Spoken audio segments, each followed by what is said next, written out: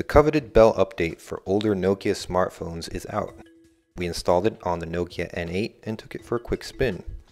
Despite having a slower processor and less RAM than the newer models, the Nokia N8 runs the new software smoothly.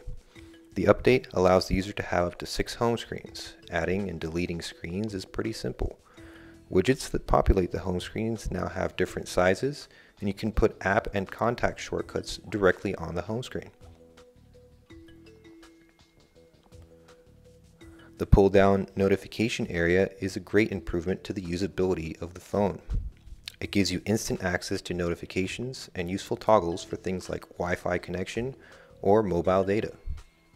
The main menu is now completely flat and there are no folders by default. You can still create some folders manually if you like, but there's a handy new search function if you need to find an app quickly.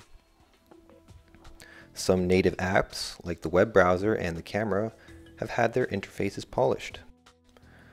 The camera now records 720p video at 30 frames per second. The Nokia N8 had an exclusive camera update that enabled this in ANA, but now older Nokia phones are getting it as well.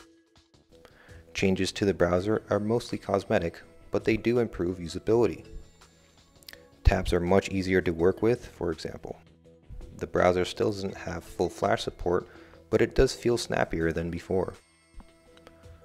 Also, several new Microsoft apps like OneNote and Link should be available soon for Belle running Nokias.